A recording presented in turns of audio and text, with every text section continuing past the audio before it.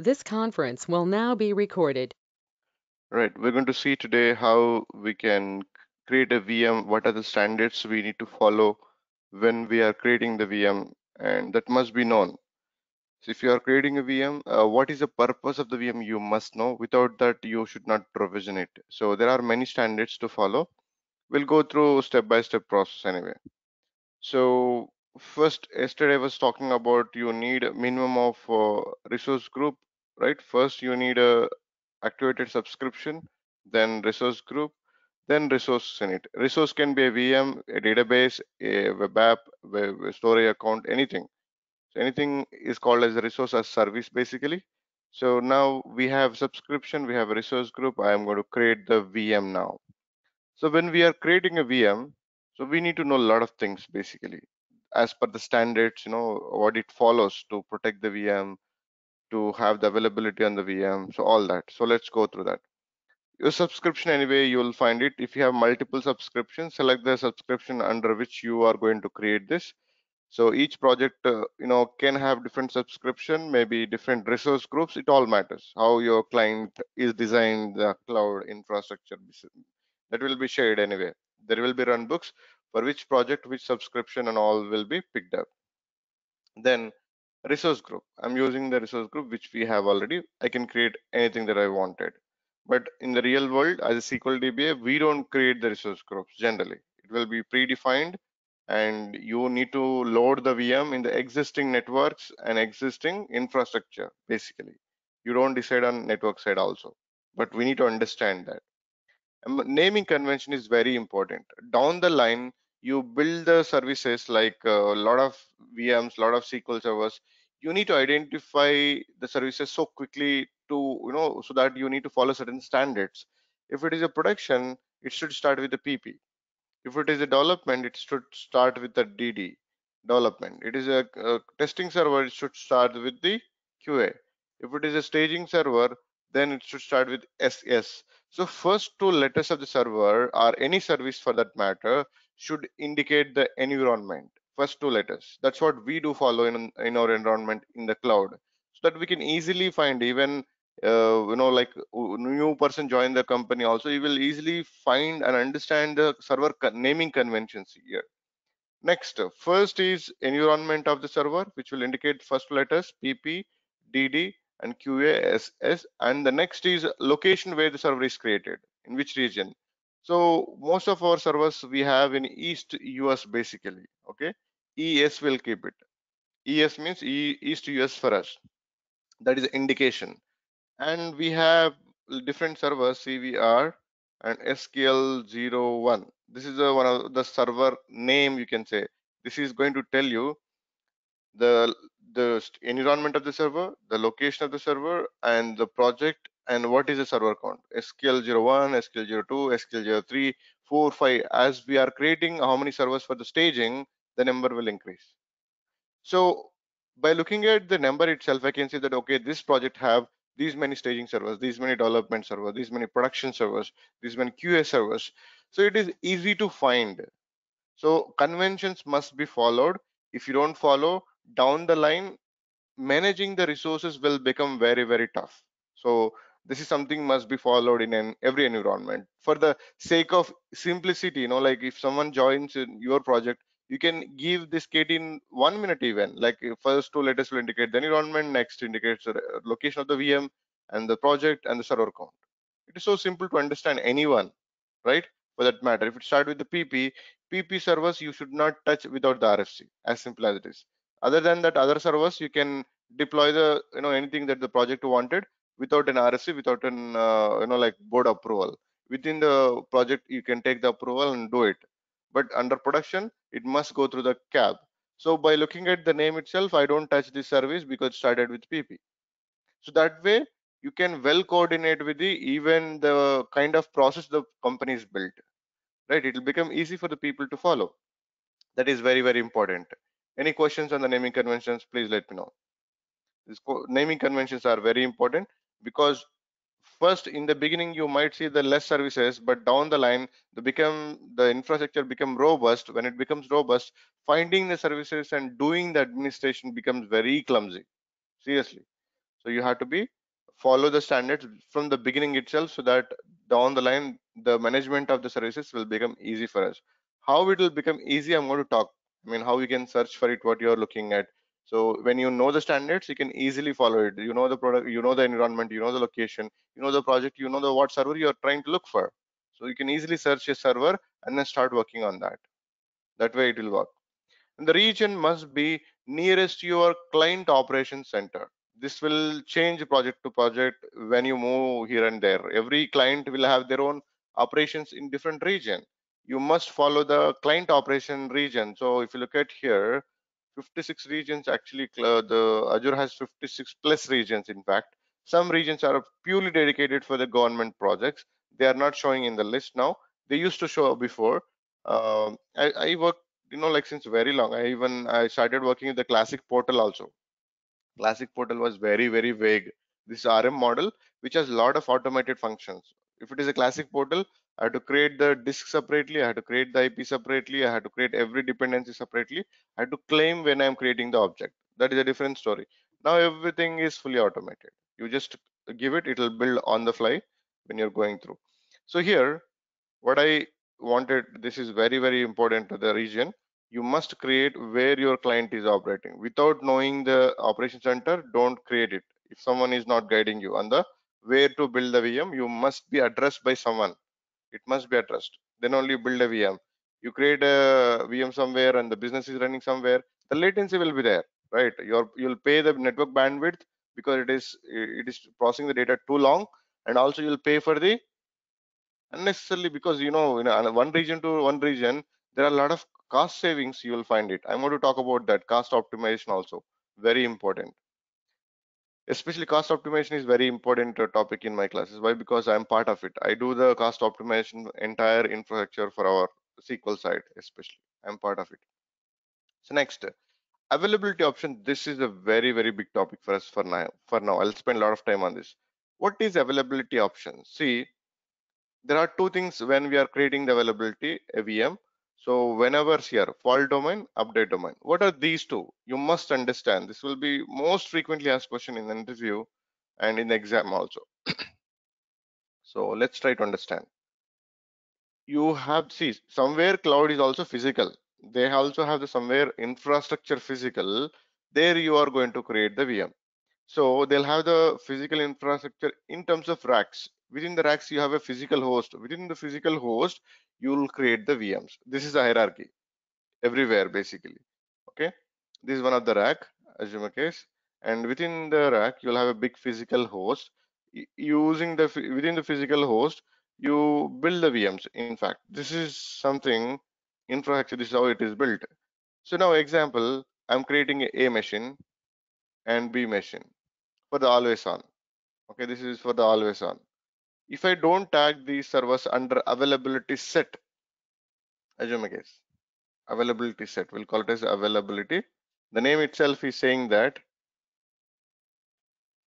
okay, availability set. If you don't tag the server under availability, that the probability of server creating in the same rack is possible. Okay, both the servers will go and create in the same rack. If we are configuring always on and the VMs are created in a single rack, the rack is down due to software issue, the network issue, power cable issue, unexpected events can happen. Even Microsoft also, they'll patch the rack and the rack will be down entirely. So in that case, you will end up, losing both the servers at the same time. Both the servers at the same time. Whenever you configure more than one server for the same purpose, this is a condition for using the availability set. When do you use more than one server for the same purpose? Clustering, SQL clustering, and always on. If it is a, like a web servers, you'll use a load balancer, and behind the load balancer you use a lot of web servers for the same purpose. So in that cases, you must create the VM under availability set. It is mandatory. If you are configuring always on is so, common feature nowadays in the market. We will create always on to protect the DR as well as availability. Both the things you'll get it with the always on. So if you are creating a server for always on, you must tag under availability set. It is mandatory. So what exactly fault domain? There are two things we need to understand. So fault domain value, if you look at here, there is a two. What exactly this 2? 2 means if I'm creating any server under one fault domain, it does distribute the servers into two different racks, physical racks here. See here, rack 1, which in my case is the rack 2, is the rack 3, rack 4, rack 5, something like this. And here you'll have underlying cable like a power cable, network cable, right? You'll have every rack separately connected, underlying. Now, a server got create fault domain. What it does, it clearly distribute the server into fault domain. Just follow it. I'll take all the questions. Anyway, there will be questions. Fault domain 2. 2 means whatever the servers you are creating under the availability set, it will distribute the servers into at least two different tracks. It is mandatory. It does internally. You don't need to worry.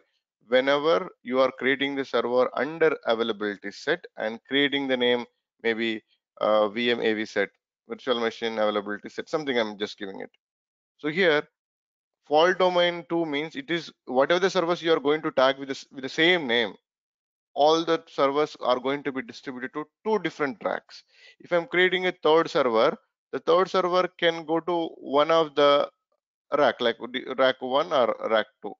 It is a probability it can go any of the rack, in fact, either this one or this one. Depends on the scope of the resources availability. It will create the server in one of the rack, but it does not go to other racks. It is strictly limited to two racks because you kept fault domain as 2. So what does fault domain do basically?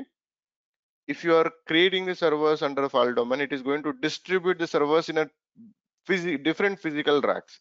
What is the advantage we are getting by distributing the servers into different racks?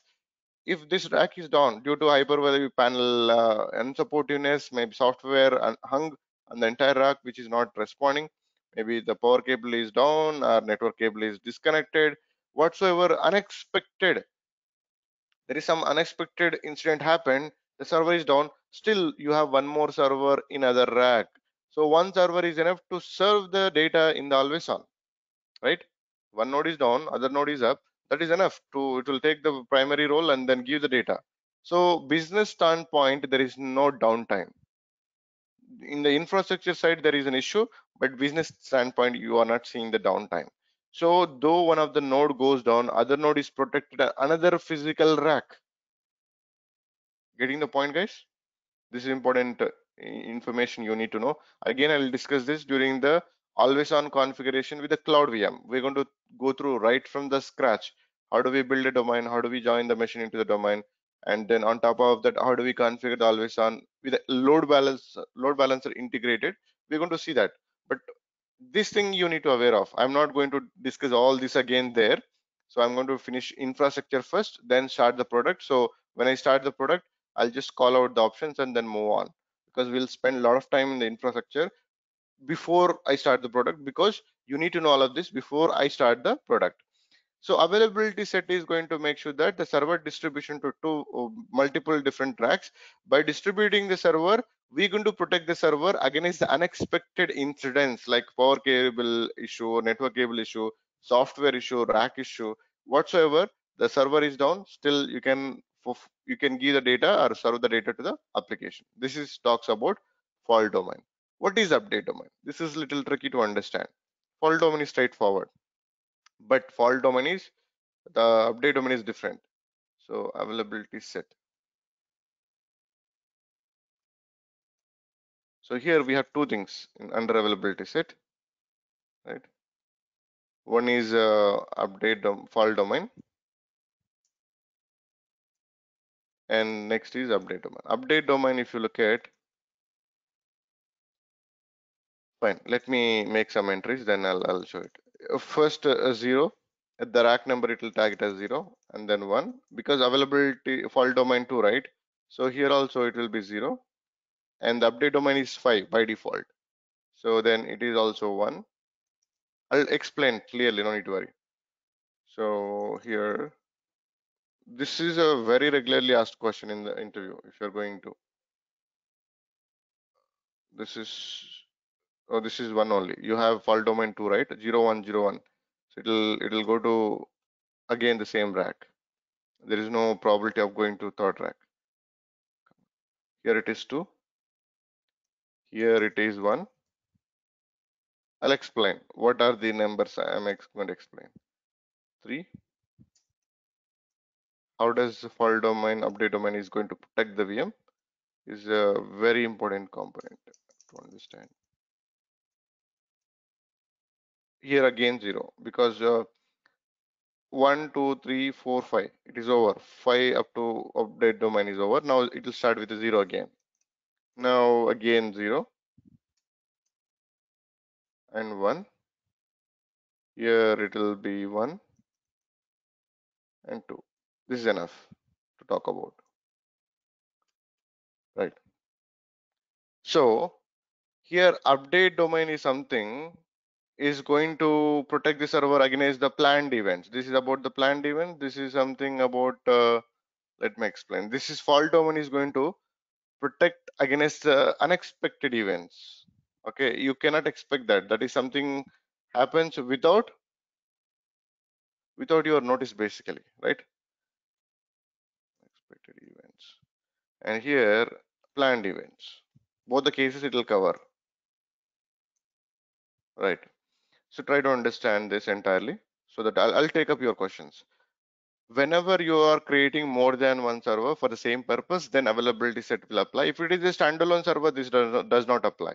It will go and sit in one of the rack. There is no probability of protecting it. Only when you configure more than one server, this probability will come into picture. Okay, if you are creating a standalone, does this availability does not make any sense because that machine is going to go and sit in one of the physical rack. There is no alternative server for it as it is a standalone. Whenever you need more than one, this concept will apply. And for all the always on groups, you must tag this one. If not, you lose the availability. So now fault domain is making sure that servers are distributed physically into two different tracks or three if it is supporting the fault domain 3. So making sure that one of the rack is down or one of the power cable is down for the rack or software is down, still you can perform, which is protecting against unexpected events. This is something protecting it. Update domain, if you look at the what is the value, it is giving 5. What exactly it is? Keep it 5 only, don't keep the value lower than that. So example, if we are creating two servers in our case, which is okay, two servers. But what if the case like I'm creating one primary, three secondaries, or three secondaries, which is four, maybe four secondaries, one primary, four secondaries, 5 servers. In that case, so one server, second server, third server is going to one rack, and the next two servers is going to another rack. So 5 servers, one rack will have 3 servers, one rack will have 2 servers out of 5, right? In that case, if one server sustained out of all, one server sustained, you get the primary role if you have a file share, I mean quorum concept introduced. So at any point of time your availability is available, I mean your always on group is available for unexpected events because the server is distributed physically. Now come back to the update domain is something your server will be tagged with a 0 first, then 1, then 2, then 3, then 4, and 0, 1, 2. It will be tagged like this because you kept 5. It will come up to 5 and then again it will go up to 4 and 0 is also counted as 1. 1, 2, 3, 4, 5, right? So whenever Microsoft to do any updates, planned updates, like they also do the patching on the infrastructure side to protect against the attacks or to keep the things up to updated with the security patches. When they do it, they'll go with the update domain. When the server in the availability is set, they only touch the update domain 0 first. They will apply the patch on the 0. Once it comes online and made available, then they'll patch this 1. And once this is done, they'll patch this one. So at any point of time, only one server goes down in the update domain, not all in the same update domain. See, in you will create availability set. Availability set has a fault domain, update domain. Update domain is each server is given a different number, and they'll go with, if example you have these many servers like 5, 6, 7, 8 servers you have, assume a case 8 server concept, assume a case you have it. So in this case, when they do the planned outage, in this case they'll patch these two servers. Out of 8, 6, 2 are down. Next level, then they'll go with the one and all ones at a time. then next all twos. Okay, at any point of time, out of 8 servers, 2 servers are down in this case. In case of 3, only one is down. In case of 4, only one is down. Rest all 7 are available. So when they patch it, they'll patch all zeros at once, all ones at once, but they don't touch, like all together. So that your two servers, AB servers, in our case, AB server, the update domain is 0, 1. So they will patch the first one and make available and then patch the B one. So planned events also, you have the server availability. Unexpected events, you have the server availability.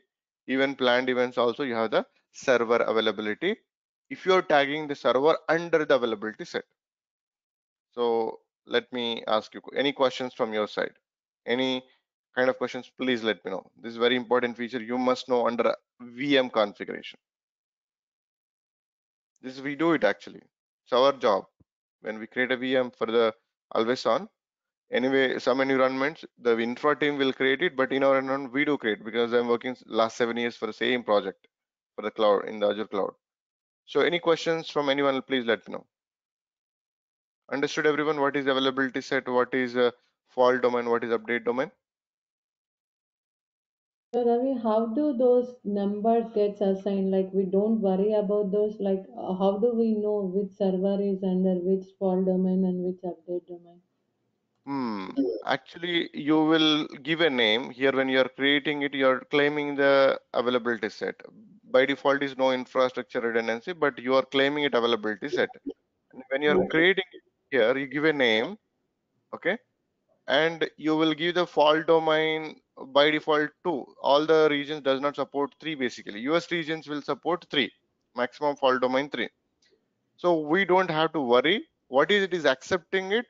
How many, if example I have fault domain 3, I'm giving it. If I'm creating only 2 servers, it is not going to fetch any benefit for us. Why? Because 2 servers, it is distributed to 2 racks. If I'm creating third server, if it is going to create in the third rack, it will give you more availability than the 2 basically, because the servers is going to physically distribute into 2 different tracks, right, or 3 different tracks.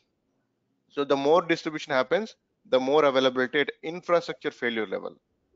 It can be planned outage at infrastructure level or unexpected event.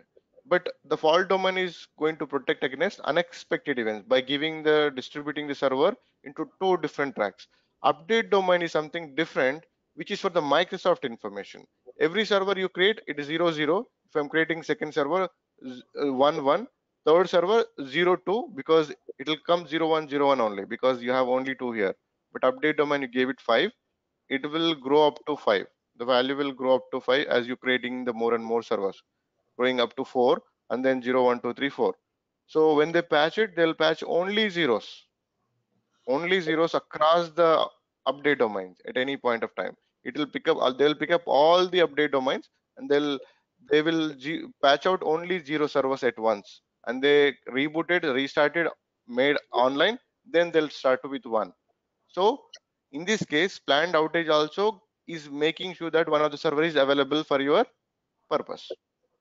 So my question is like we cannot control right which update domain it should get allocated or whatever it is. We You don't need to control, you just have to tag it. That's enough. Tagging is enough. You're tagging it, you are giving it, it will give first one 0 0, next one it will give you 1 1, and third one if you are creating 0 again 2. This will be automatic. okay. Yeah, got it. You know, we don't need to control it. I'm going to show that how it will be allocated. We'll create Okay. more VMs, you get to know. Yeah, thanks. But conceptually clear, right? That is important. Yeah, yeah. Everyone, Kiran, Hello. go ahead. Go ahead. Uh, Can hear you. Sir, actually, created okay, I have a question at update domain, sir. Like Okay, I understand the fault domains. Like when we create the VM, so basically the system will reside in the 2 racks. Okay, but right. when we go with the update domain, here the option shows that it will be there in 5 racks.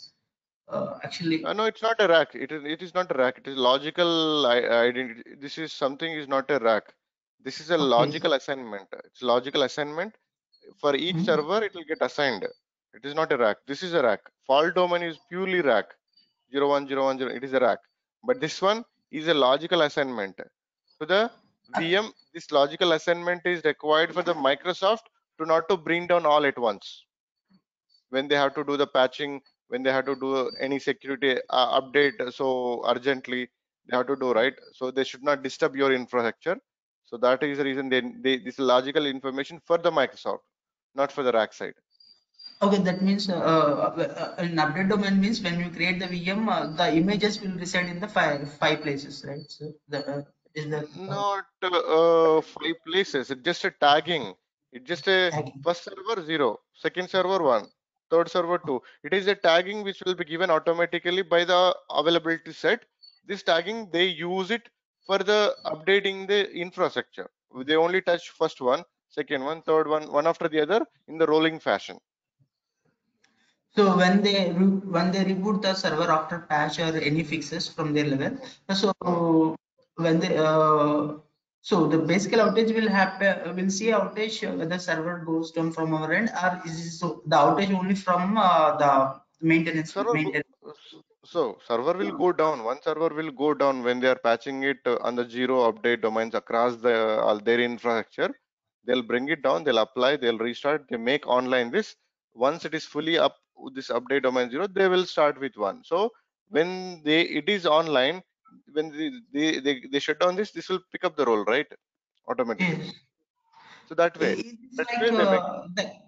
okay, is update domain is like high availability, like node 1 and node 2 and node 3. It is for our availability node 1, node 3. We will build it.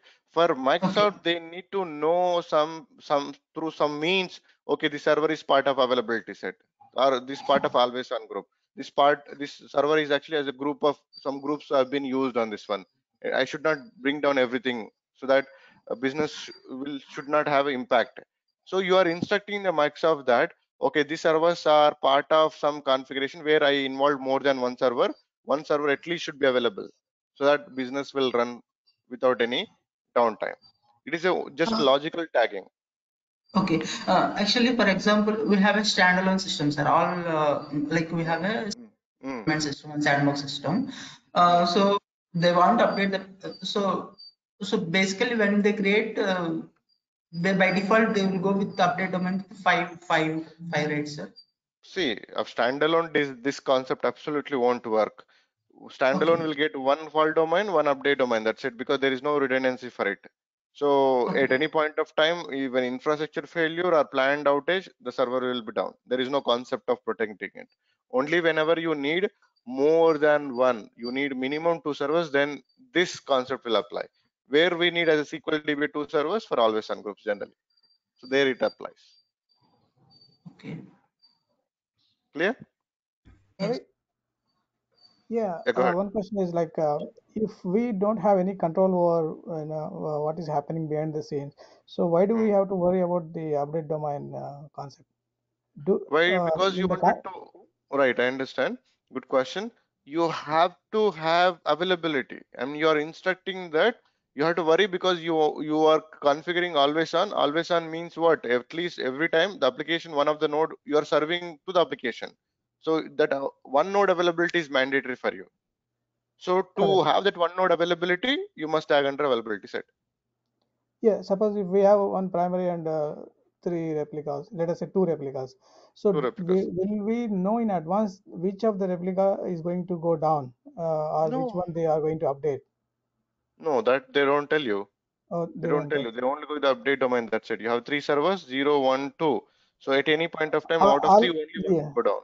Okay, all we know is that only one of them will be down at any point of time. Right, that's correct. You are right to the point now. Yes, all we Mm. need to know that one server is down at any point of time, so that other Mm. servers are serving the business automatically.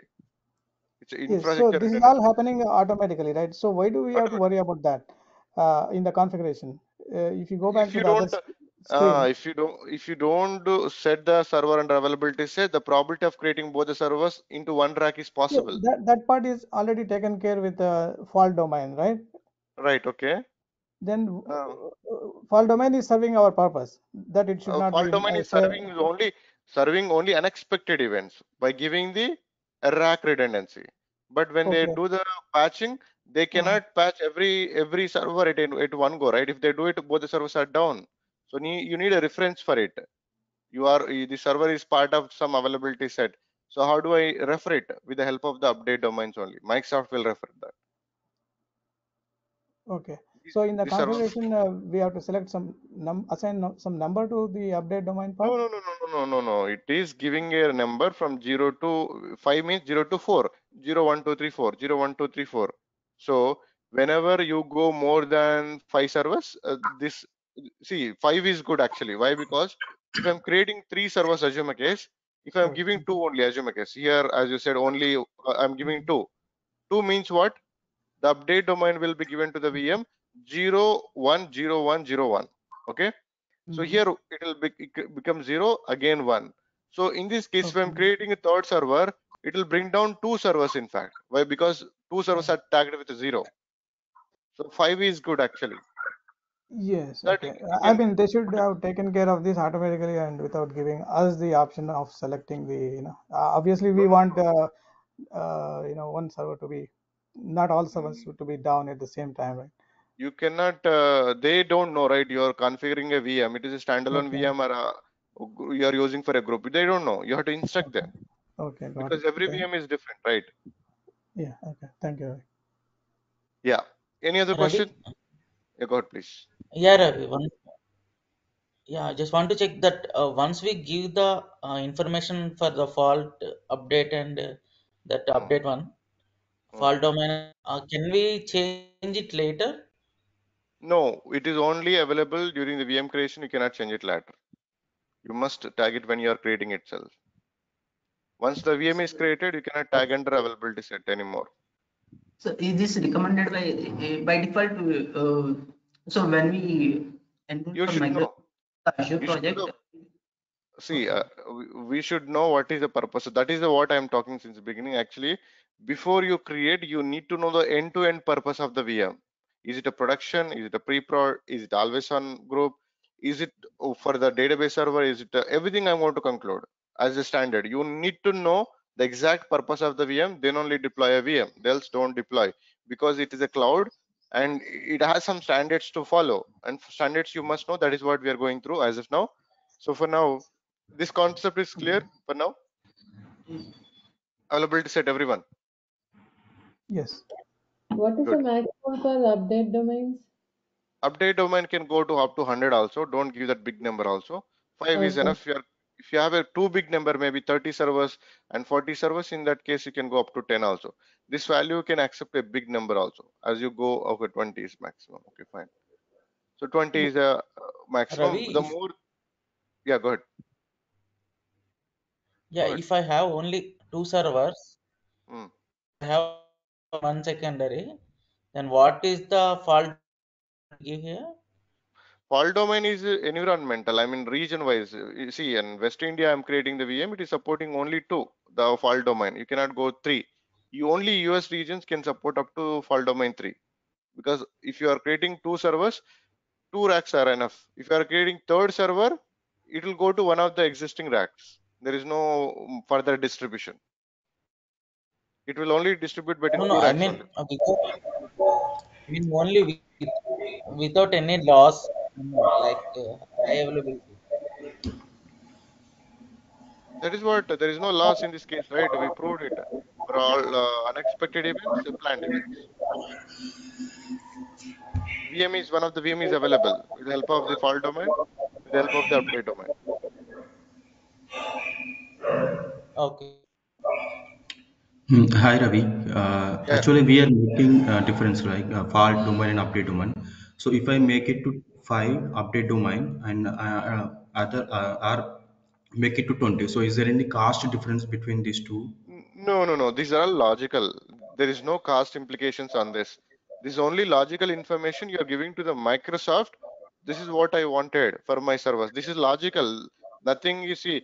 You are creating a VM in one rack, creating two different rack doesn't matter for them. You are occupying the same resources there.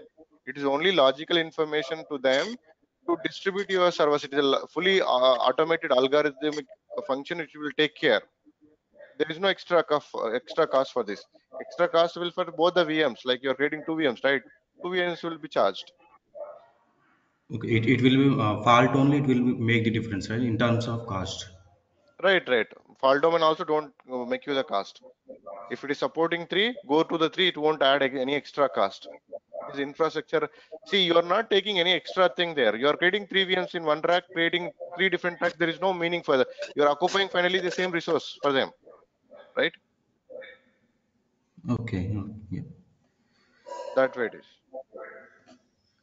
Next, availability set is finished, right? Security, I'll talk in the networking. This now, let's leave this part. You don't understand. Security type, we will talk about security a lot in the networking anyway. Then images. What is the operating system you wanted? Generally, we will go with the 2019 nowadays, right? Mostly we are creating servers under Windows 2019 data center generation 2. This is the one we are using it across our board nowadays for every new VM. But if you want your environment want a specific image, you have all the images, click on the C images, you'll find all type of operating system with all different versions, everything you find. If you look at here, there is a huge, big list of servers versions, you find it. So whatever your business is asking, just find it and then select it and build the server. You wanted Unix site platforms, you have all that, right? See, cloud supports two different types of operating system. One is a Unix platform, one is a Windows. Windows is the only Microsoft one. So you can select according to the need and then build the VM. As simple as it is. What the people are asking. This is something comes from the project end. What is their application is compatible in the backend kind of. For databases, mostly Windows Server 2019. That is what we are using it. Maybe if you are working some other one, they are going with 2016 also is possible. But whatever you wanted, you can select all the images when you click on this one. Azure Spot instance, I'll cover tomorrow. This has something to discuss before I talking about it. You don't understand. Tomorrow I'll talk something in the beginning, then I'll pick up that point. Then you'll understand. Then the size. This is where you have to focus. More of focus should go here. This is directly affect your billing. I'm creating a VM, right? And this has a different computers in the VM. Which computers I need to pick up? And there is something called, you see this VM sizes and categories and families also, general purpose family computers, and you'll have compute optimized computers and memory optimized computers. So see memory optimized computers, and you see the here combination of general memory optimized, and I'll talk about it what they are. First understand you have all of this kind of, right? General purpose memory optimized, and you'll see compute optimized, storage optimized, all that. So first let's understand this, try to understand the architecture, what I'm going to discuss, then we'll understand what where do we have to deploy a VM. Any company will follow this architecture. Okay, they'll have a load balancer first. Behind the load balancer, web servers are placed, because you will have a lot of web servers to take the load, not one. So multiple web servers, one database server at any point of time for the write capacity. Read can be done from the second, but write only one. So now this is a load balancer, which is a logically distribute the data to all the VMs equally. We're going to see that load balancer I'm going to talk about in our class. Internal, external, geographic load balancer, all type of load balancer. I'm going to show in practical how the load going to be distributed, because that's something load balancer is required for always on.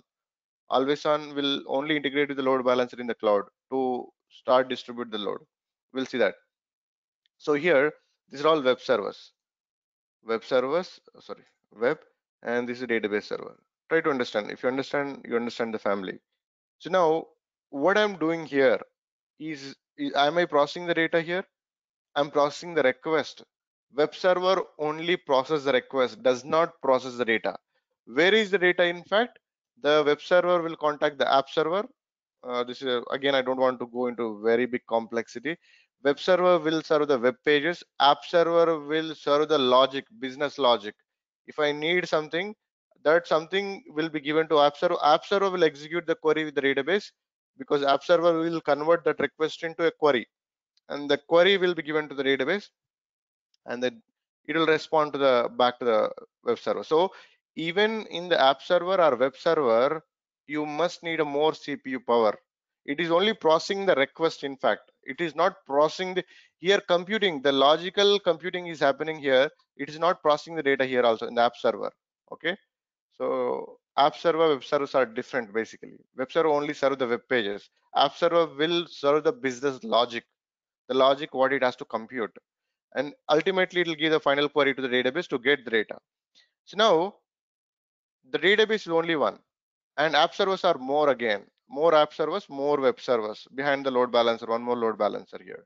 So now what I mean to here prove is all app server, web server need more CPU power than the RAM because they are processing the request. They are processing the a logical computation basically.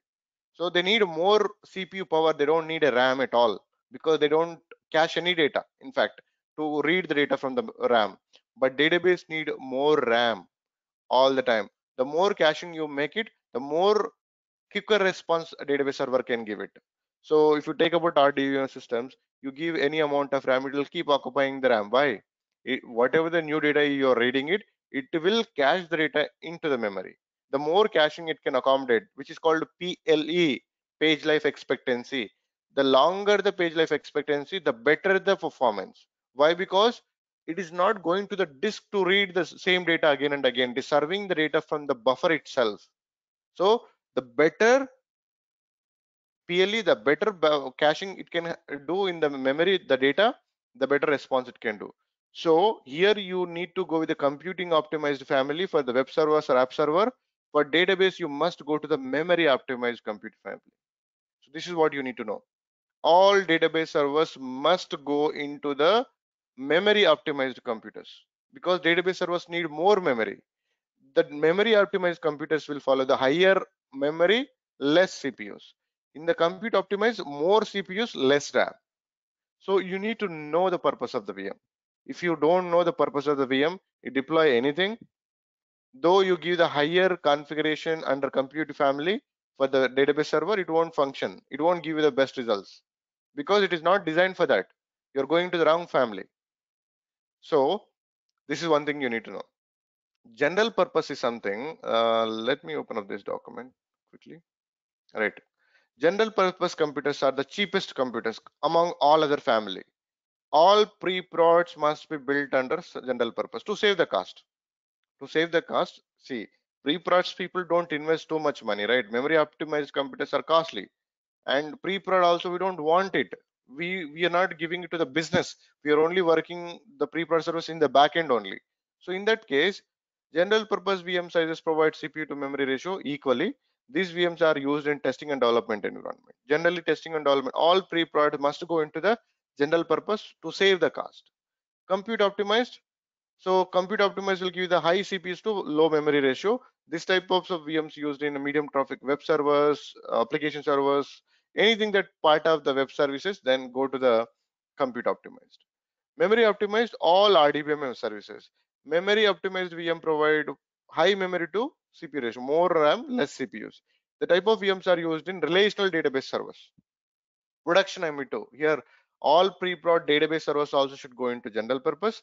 All production SQL servers should go into memory optimized so that they can cache more data. They perform well with the data response, right? Storage optimized. Storage optimized computers are NoSQL, big data platforms. Like you have a data warehousing concept also in SQL Server, right? You have you'll use SS package to pull all the data from all the servers, load into one server. Wherever you deal with a high amount of data transfers or reads and writes, go with the storage optimized. Storage optimized, the storage is like a RAM. It is so quick, 2 milliseconds delay when it is writing and reading it.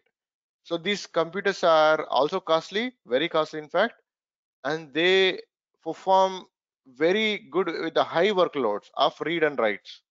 Okay, whenever you are going or handling data warehousing servers or big data platforms, you must deploy that VM under storage optimized. GPU optimized, this is a very rare. Anything you are designing an application which is dealing with the gaming application, visualization, like photos you are loading in the application, video you are loading it, something visualization related. The more graphic processing unit, GPU unit, the better the resolution. Even in your laptops also, when you are buying, you need to look at GPU, how good it is. The higher the GPU power, the more resolution you'll get it, the more look and feel you'll get it. So here there is a purpose is already built. The family is built based on the purpose. You need to choose the right family to load the VM. If you load the VM into wrong family, you don't get the performance. So all database servers must go under memory optimized computers.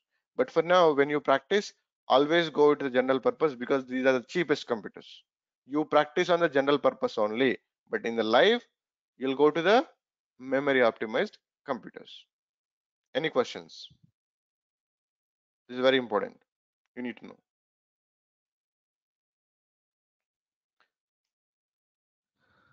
I guess everyone clear if no one is talking. Fine. So now, next one In below, actually in below, what is G series? Some series are there actually. series Uh, will give you the sizes of the computers under family again. If you go okay. to D series, general purpose, it is giving different sizes. You wanted some sizes, you go to that specific series. So it is giving 8 CPU, 64 GB RAM maximum. And the D series, if you go to again, there are a lot of things, right? Yes. So it'll have its own, 2D generation and the 3D generation, third generation. These are the more efficient computers than this one again. And this is a little cheaper than this one, because third generation computers are little higher side cost. This is also Okay. third generation D series again, general purpose, and the second generation and third generation, the cost will vary because they are the latest hardware. They are sitting on the latest hardware. Okay. So, V3 indicates it's a generation, right? uh, Generation. sorry.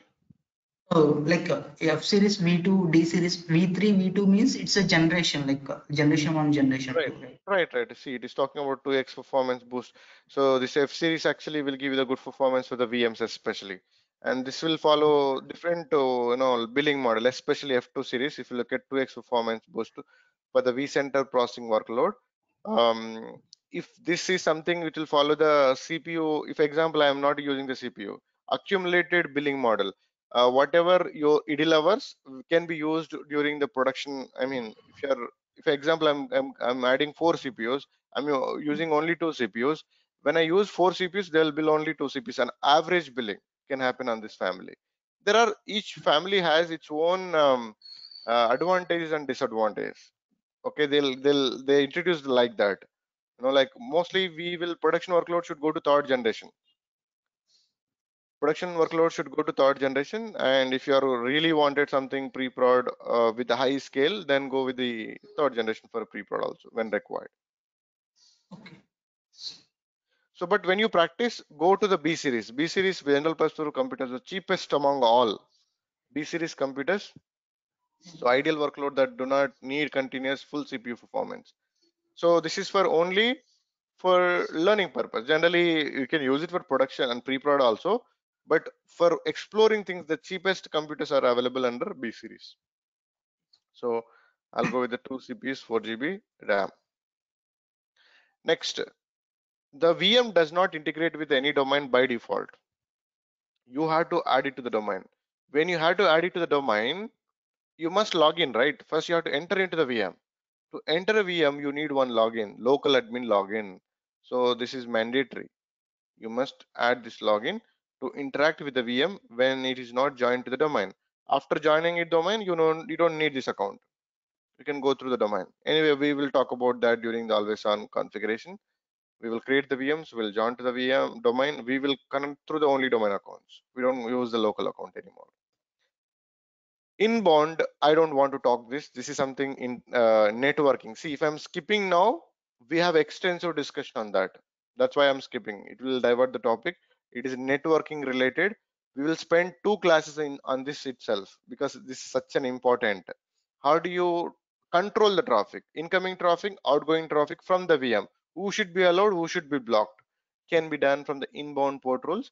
That is a very big topic for us, and we'll spend 2 classes on this. For now, I'm skipping it. If I'm skipping anything, we absolutely have a discussion in the future. I don't leave any single feature, no need to worry. I'll explain you every single point that we need to aware of as a DBA. Licensing. This is what I was saying. Hybrid. If I'm unchecking this, let's see the cost. What is the cost? 3702. I have the already Windows server running in the on-prem. I wanted to get the hybrid benefit. You are in the hybrid benefit, right? You are running the Windows software in the on-prem. You have a licensing key. Use the same licensing key. You get the bill down. See, 37231. 600 is down automatically. If I uncheck that, I don't have a license again. Then it'll become 37. Did you guys see it? The bill is coming down. They are giving you hybrid benefit straight away. You guys following? Yes. They're encouraging to come to the Azure cloud by giving these kind of discounts. Disks, again, there are three different type of disk. I'll spend entire tomorrow class on the disk itself. For now, I'm moving ahead because we have other topics to talk. So disks, I'll spend two classes in the disk area itself. Disks also very, very important. We can build the VM. We can automate the VM configuration using the disks. We can build the golden images. We can do a lot of things with the disk. We will talk about two classes on the disk itself. Networking also, I'll spend networking module. Leave these two tabs for now. I'm not leaving anything. Don't worry. Anything if I'm leaving that has a clear-cut discussion in the future. I don't leave any single point. Don't worry. Right, this is something very important, guys. Monitoring a VM with enable with the story account is a good idea. Some people don't do it, but do it. I would advise. What exactly it does? Boot diagnostic. What is the booting? The server starting time. When you try to reboot a machine, it is not responding. Why it is not responding? How do I know? I need to know the reason to take the action actually. So when you enable the boot diagnostics, the server when it is trying to start, it is not able to start. For what reason it is not able to start? It will write the exact log. That log is needed to take further action. So boot diagnostic must be enabled. How do you read the boot diagnostic log? We have a topic. I mean, you enabled good enough, but how do I read that log to understand why it is actually hung in the background? It is not responding for anything at all. Why it is hung? It will write any information in the boot diagnostic log. And how do you read the log? We will see it. For now, we will enable it. We have the topic towards it. Identity management comes, AD and identity management comes in the Active Directory. These two are the separate one class discussion. I'm going to build an Active Directory. I'm going to migrate and map the accounts to the services to do the actions. That something comes under identity management. Auto shutdown. This comes under automation. We have automation, like using the automation, you can shut down the VM, start the VM. Why we need to shut down? Why we need to start through the automation? We have a justification there. We'll talk about.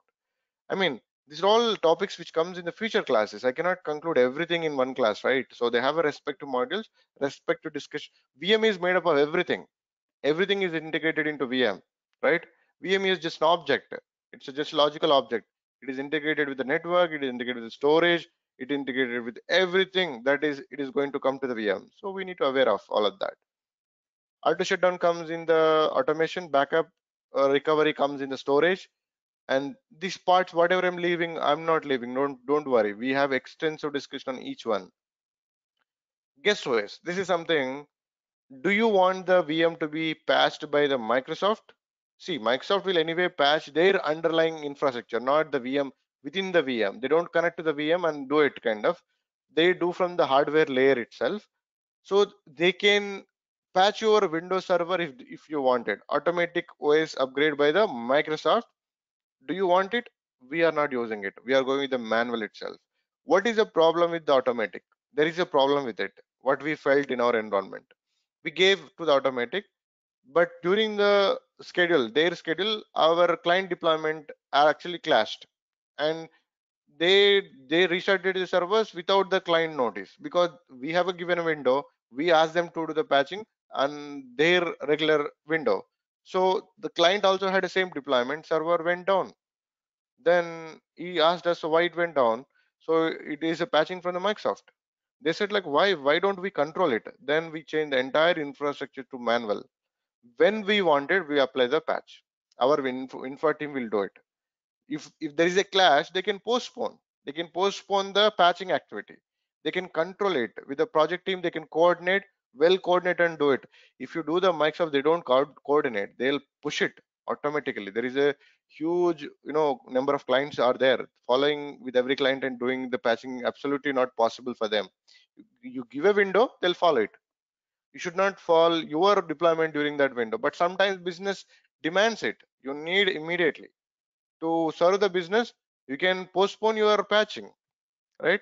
That is the reason we are going the manual updates in our project. Our Windows team will patch all the cloud VMs. Even Microsoft can do, but clashes comes, Microsoft does not care. You given a window, we'll follow it. We don't care about your deployments. Getting the point? It's very important, guys. Is it clear? Why are you guys so silent? It is clear, right? Yes. Good enough. So now come to this. This tab is very important for us to understand many things. Extensions. A VM need an extension. For SQL servers, you never install any extension. For web servers from different servers, people do install. But SQL, but let's talk about it quickly if you want. So go click on the extension. This third-party softwares or Azure software, extra plugins you need on top of the VM. You need extra software or extra agent for the VM for some particular application need. You select this and hit next. It will get applied to the VM automatically. And SQL servers I never seen creating or installing any extra plugin. But anyway, it is a need based. You can click on this. Whatever the extension they wanted, they'll mention in the request. You have to just add that extension and build the VM. That's it. VM applications in preview. It is a preview means recently given. Even I did not see this. What is the purpose of it? Custom data. It's for the Unix platform generally. We will when the VM created, it will run the script, one default script, and whatever it has to enable, it will enable it. So generally, this will be used towards a Unix platform or app server, web app servers. So they wanted to configure something or enable something kind of. Sir, so actually, in on-premises, when the build OS by infrastructure team, generally they will install antivirus and some monitoring tools. Uh, Mm, mm, mm. right? But in Azure, so when we create the EM extensions means adding the this additional softwares like Yes, monitoring and just like exactly, exactly. Kind of an agent. It's not a monitoring, but it's something an extra software which is needed by some applications for that matter. It's not all the case. You don't install on DB. I never seen. I mean, the entire my career, I'm working since very long. But SQL side, we did not install anything with our client. Maybe some extra features. It's environment specific. It's not standard basically. It's a requirement basis. That's why it is not made default. You have to pick it as required. Then this custom data is something you provide a script here. It execute that script when the VM get built automatically. And host group. This is something we need to understand. This is something host group. Host you wanted to buy a physical host than a VM. So let's come back to this topic. So I said a rack. Rack will have a physical host. Within the physical host, you'll build a VMs. I don't want this. I wanted to buy entire host. This host, entire host, I wanted to buy. As an individual user, you cannot buy. Only corporates can buy. It comes with a minimum 64 CPUs and a 512 GB RAM. Very big physical host, right? And this physical host you wanted to buy as an individual user, you cannot buy unless until you go and raise a case with the Microsoft. I need it specifically. You have to raise a case, but by default, they don't allow you to buy as a pay-as-you-go workload. Pay-as-you-go workload cannot buy a physical host. Only corporates can buy. But how do they buy? What is a benefit or what are the disadvantages we have? Let's talk about that. Let me show you this first. Azure portal something. Hmm, not here, I guess. I wanted to show the cost involved with the physical host. It's loading that. No, I don't want that. Just a minute. This is exactly. Is it the one? No, it's not talking about that. Just a minute.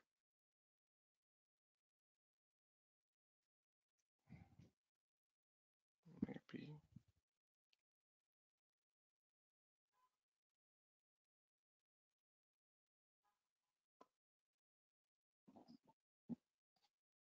I wanted to show that right here. It will get it. So pricing, under pricing, there is a product. Under product, you click on here, compute. Under pricing, under product, click on the compute. Under compute, you'll find the dedicated host. I feel compute, where it is. SQL Server virtual machine, not under compute. It is next to batch, second line. Right here it is. Sorry. Good. Thank you. So dedicated physical server to host your Azure VMs for Windows, Linux, or Windows or Linux, whatsoever. You click on this, it will take you to the sizes of the dedicated host available in the cloud. Okay. Come on. Azure dedicated host and pricing most probably. Alright. This is exactly I was looking for. Just information. Don't worry about this. You don't need to practice to see this kind of. So now you wanted to buy a physical host. Physical host, if you look at this, is coming with the 112 CPUs and 768 GB RAM. It is too big machine. 112 CPUs and 768 is not a small machine. It's a big machine only. And you wanted to buy this entire physical host.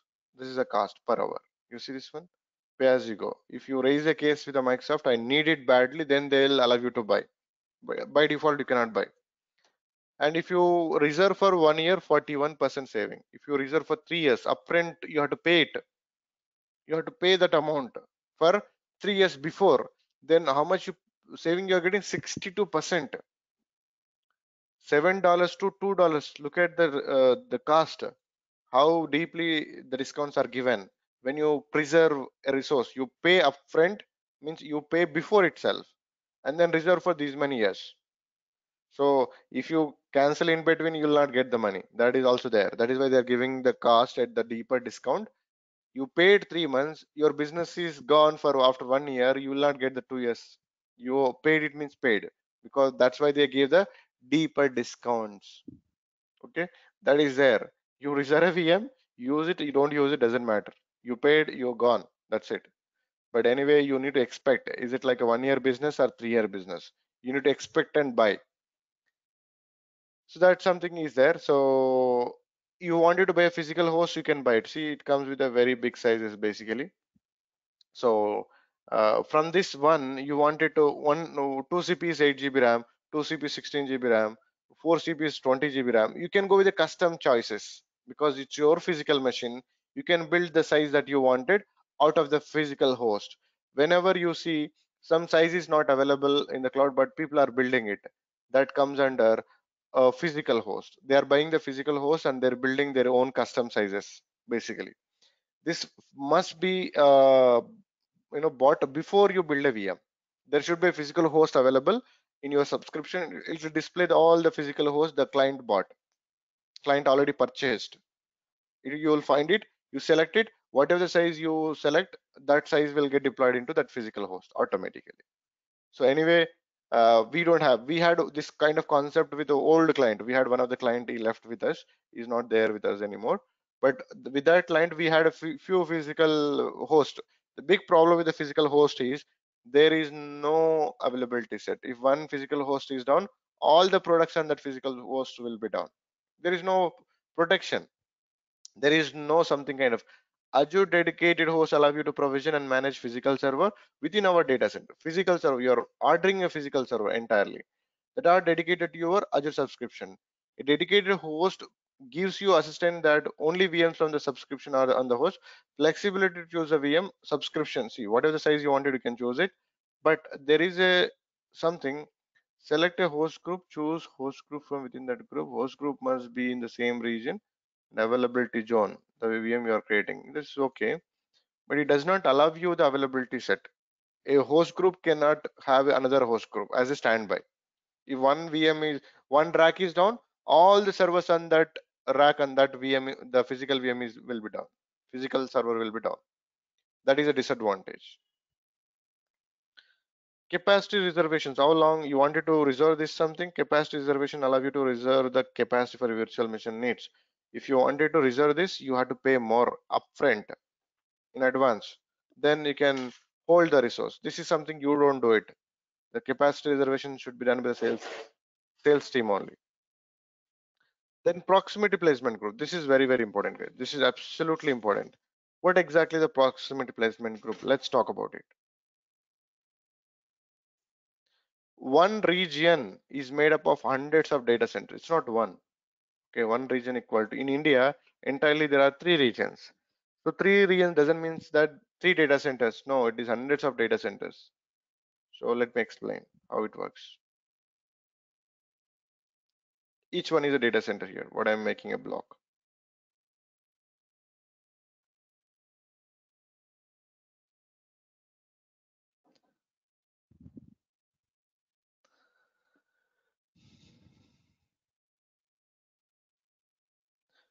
So you need to know the standards, guys. Standards, without knowing standard, don't work on anything, please. Cloud is something is not cheap. If you make mistakes, you'll pay unnecessarily. That's what cloud is. That's where I'm going to make you, aware. These are not good. These are good. These are not good. These are good. As we move on, so you have to pay attention when I'm talking all that. Right. So now these are all data centers. Okay. This is a region. What we are talking about. This is a region. The entirely within the region. These many data centers. It is usual. One data center is made up of one or hundreds of data centers within a region. In a single region, there could be hundreds of data centers. It is possible. So now they have defined something. How do I draw this? For it's coming with a line. Okay, fine. Whatever it is. So these data centers are serving one size. There is a definition they have made already. So you cannot do this anything at all. It is already predefined. These three data centers are serving one size, and maybe these three data centers serving just for the case of discussion. So now this is serving 2 CPUs by 4 GB RAM. This data center serving 8 CPUs into 32 GB RAM. These data centers are serving 16 CPU into 64 GB RAM randomly. And you have more big machines. Maybe these are serving the purpose. Assume these data centers. Maybe I have 32 CPUs and 128 GB RAM. So based on the size of the RAM, the data center will define. You cannot go and ask that I need a VM in this data center. You only select the region, but region is made up of very big region, very big area. In fact, 500, 600 miles it covers one single region. So now I'm ordering a VM into 2 by 4 for the same project. I'm ordering the VM for 8 by 2 for the same project. I'm ordering the VM under 32 by 128 GB RAM for the same project. So each sizes, if you look at, they're physically two different different locations, in fact. So what I'm asking is one project, one PPG, proximity placement group. The name itself is proximity. What does it do when we are creating a server for entire project? For entire project, it can be database server, it can be app server, it can be web server, it can be PaaS services, anything. You must tag under that PPG. What does PPG do? PPG try to, if example, if I'm create a first VM got created here, second VM got it randomly here, third VM got created here, and fourth VM here, somewhere here. So these VMs are physically too far within the region. To communicate these VMs in the background to exchange the data, there will be latency because they are located too far away. If you tag these servers under PPG, proximity placement group, what exactly it does? It will try to bring the servers together. It will try to create the servers together. If I create the server under PPG, server it will create here. Next server under 80, it will create here itself. It does not go to the next because this is the nearest data center. If I go to this side, it will create a server only here because this is the next immediate. See, if you look at this one, here in this the family, in this family means in this size, this is the VM, this is a VM. It is too near one to other, and this is the nearest one for that size. If I build a VM here, it is too far. It is the nearest one. If I have to go to the next VM, it will create here, which is the nearest one. See? So it was scattered before. Now they are not scattered. They try to close together. It is trying to create the servers in the background as closer as possible. Servers cannot be sit in a single data center. It's not possible because you're creating different sizes of servers. As you create different sizes, servers get scattered across the data centers. When they're scattered, the inter-VM communication will become a latency if too far. We are asking the Microsoft by choosing the PPG. PPG you have to create beforehand. It is simple. Anyone can create. There is no cost for this. There is no cost for the PPG. You create a PPG, tag the PPG for every resource you create. It will try to deploy the VM as closer as possible like this. It won't scatter the resources. Catching the point? It will make the inter-VM communication better. Why? Because it won't scatter too far. It is created here means it will create the next VM here only, because in this range it is the nearest one. In this range this is the nearest one. In this range this is the nearest one to this. So it will try to keep the servers as closer as possible so that the inter VM communication would be good in the background. It's a background. You don't see this, but you need to understand this how it really works. You guys following what I'm trying to say? Yeah. Say something. Yes, Yeah. Right, good enough. So these are all standards. What we are talking about, if you miss any standard, you lose the performance, as simple as it is. So knowing the standards important. Working is the next thing I'm going to cover up that. I'm going to cover, but building a VM under all the standards is very important. If you don't do that, you lose the performance. Now, see this cost 5 rupees for this VM. So I'm going to build the VM in now. I'm going to destroy right after the class. How much I'll pay for it? I'll pay for 20 minutes. 20 minutes, it is a per minute billing. Per minute billing. Always Azure follow the per minute billing. So if it is 5 rupees for 20 minutes, roughly divided by 3, 1.30 paisa I'll pay it. So like that, 1 rupee 30 paisa. So that's how you create it and destroy it after the practice anyway. So I'm creating the VM.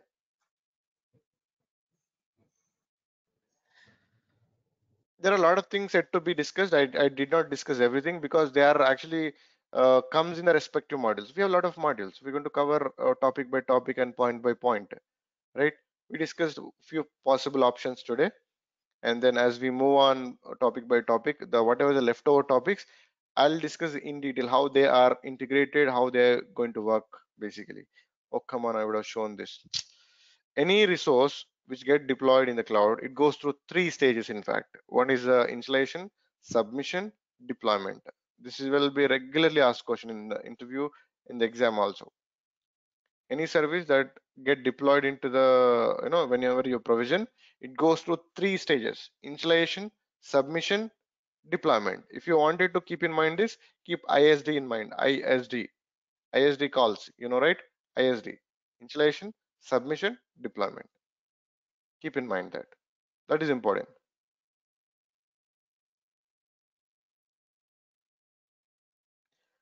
It takes hardly 2 minutes to provision the VM at most, and you'll see it. It is at the moment, it is building it, creating the status. Right. If possible, you guys can create the subscription today or tomorrow and start doing the practical. Tomorrow we will run through a lot of workshops, lot of practicals. So basic things as we move on. I mean, tomorrow practicals are very important. Slowly, you can create a subscription today or tomorrow right after the class and start doing the practicals along with me. Okay. So 1 month, you just do what I am doing it. That's enough. Everything is like I don't give assignment because I cover all the things. You just follow me. That's enough.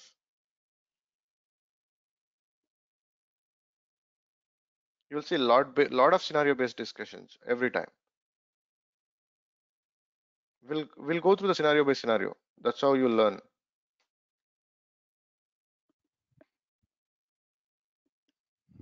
Right, the VM got deployed. This is what it will tell you, the bell symbol deployed. If it is failed, what reason it is failed? You have to go and verify it. We will see that some errors will come in the future. Then We'll talk about how do we really troubleshoot.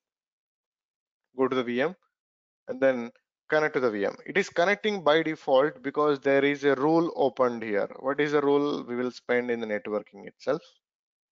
Just pick up the IP and then I can MSTSC and then give the IP, it will connect. How it is connecting, what is making us to communicate, that's something we will talk in the networking itself. That takes quite long discussion because I need to run through basics right from the basic. How do you create a network? How do you segment it to subnets? Subnet into host IP, and then how you make one host to another host communication, subnet to subnet, network to network, region to region. Two classes will spend on that side. You get a fair idea how networking works, even in the on-prem in the cloud. Absolutely. And what to look at when there is no communication, at least.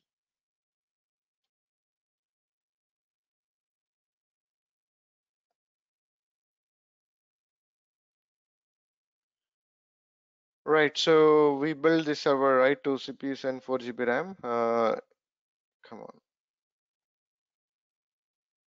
it's taking time to load up. Anyway, so this is all about today. Tomorrow we will talk about a lot of workshop. I mean, real-time scenarios, how we can handle things in the real time using the disk-based operations. Slowly things will move towards, one of the other. Next, we will enter into networking side, then storage side, then product. Once I start the product, I'll recall all the discussions that we have done. I don't come back to the basics again because that's why we are paying attention towards basics and standards. So now, one thing, how do I know that this VM is scaling with IO, with a given current IO is good or not? How do we know? Anywhere you wanted to find IO is good or not, you can go to resource monitor. Here you'll find disk response time. This good is or not, you'll find under disk. And a disk response time is too high. This is high. Disk response time should be generally less than 10 minutes, 10 milliseconds in fact. Hundreds is not good. Hundreds is not good. This disk is not good in fact. By looking at this numbers itself, I can say that this disk is not reading well because of the response time. Whatever it is trying to do a program, the program is waiting for these many milliseconds to get the required data. This response time talks about how much time the IO is waiting for get the data for that service to process it. This response time is not good. If you look at these values are absolutely bad. Now if I go to my laptop, my in SSD drive, if I look at my drive statistics here, anyway, I'll talk about this tomorrow. Just information here today. We can find a system is performing is well or not. It is simple. We're going to see that. Under disk activity, if you look at the response time, you see this one, 5 millisecond. This is very good disk. How do I say this? The response time is within 10 milliseconds is good. Up to 20 is okay. Beyond 30 is bad. Your disk is not good. It is not doing good with your the kind of data retrieval you're trying to require and what the disk is responding back. The delay that the disk is taking to respond to your IO request. This is the response time. Anyway, within the SQL Server also, we can find all of this just for the information. Anyway, I'll touch base all this tomorrow as well. So in the SQL Server also, you can find it. So what's going on with your IO is good or not? The SQL Server is really scaling with IO or not? So simple. Any metric, so simple, guys. I'm a performance engineer. I do work on a lot of performance escalations, and any bad system, I make it good. That's what is my profile anyway. So if I go to here, activity monitor. So now if you look at the data file IO and you see the response time for every query that you're running, every single query it will write. So you have see this one TempDB doing something, it is taking 5 milliseconds. And let me show something just for the sake of discussion. Just let me give a minute. One database is big here. Okay. What is 9 GB? Okay. This one report top Usage, disk usage by tables. I'm looking for the big table in the entire database. I'll try to read it. db.post has 6 GB of data. It has 6 GB of data if you look at. Come on, really? Okay, let me read that table. What does it do? What was it? dbo.post, right? dbo.post. Right. dbo is not required and it will call the default. Just a post. Posts. Fine. So if I go and read this and as it is, it's not good. It's absolutely not good. You're reading such a big table without any conditions and just giving asterisk. It reads every single record. So if I run this and it is reading from somewhere, this query is here, Stack Overflow, it started working on this. The disk response time for that is 4 milliseconds. And I run this query. The query is running on this file. And the file disk response, it is reading 44 Mbps per minute, per second, sorry, per second, everything is per second. 44 Mbps, and it is giving the response in 2 milliseconds. This disk is absolutely good. I can say that. 46 Mbps per second, and it is giving the delay of 3 milliseconds. It is SSD drive my laptop has. So that's how you measure the disk response. Is your disk is good or not? Though you give the high RAM, high CPU, but your disk is delaying for the read writes, it will get delayed by default. You cannot do anything. The CPU memory is ready to do it, but the disk is not doing it. It's not loading the data. What processor can do, what memory can do. So there are a lot of interdependencies on the performance tuning. Anyway, when I start my performance tuning class, I'll inform all of you. You will get end-to-end expertise. That will be very interesting topics. We do cover there. But anyway, the disk is good or not by looking at the statistic. You can say that your SQL service is scaling or not with a current disk, model. You can easily find it on the fly. You see this one, it is growing. The read capacity is still growing, but it's not increasing the response time. That's how you measure a disk is good or not. What the underlying where the data is placed. Same thing, it is 6 GB drive, 6 GB data. What I'm reading, it's still executing. I do have a high configured laptop anyway. This is like a server. I have 32 GB RAM, 8 processors, and 2 TB SSD drive, and that's why it is scaling well, absolutely scaling well with the high IO request. Anyway, that's all for today. Let me show one thing quickly. Come on, virtual machine skill set, right? Said I'll quickly. I mean, when I discuss more VMs, then you get to know more. Availability set is not deployed. Just a minute. I did add it, right?